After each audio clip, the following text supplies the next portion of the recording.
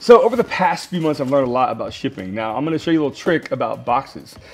These boxes here are great. They have two openings. You basically need two pieces of tape to seal them, and then you're done, right? You ship them out. Mailers, on the other hand, they fold together pretty easily. This took maybe about, I don't know, 10 seconds.